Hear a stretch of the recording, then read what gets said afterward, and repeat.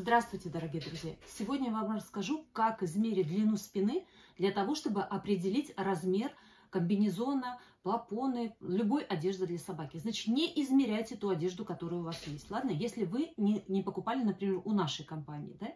Измерять надо именно длину спины собаки. Смотрите, первая точка – это там, где шея переходит в туловище. Вот эта точка, вот это. Вторая точка – это начало хвоста. Если вы поставили собаку и у вас прямая спина, то легко измерить. Если у вас спина гнутая, как, например, у нас, видите, то надо провести более-менее прямую линию и от нее перпендикуляр к хвосту. Вот так вот, да? Вот так.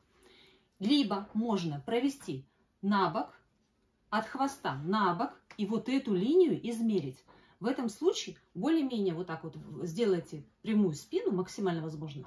Если у вас собака с прямой спиной, не борзая или не гнутая спина, тогда все просто. От вот этой линии до начала хвоста. Вот таким образом надо измерить длину спины, и тогда определите размер. До свидания.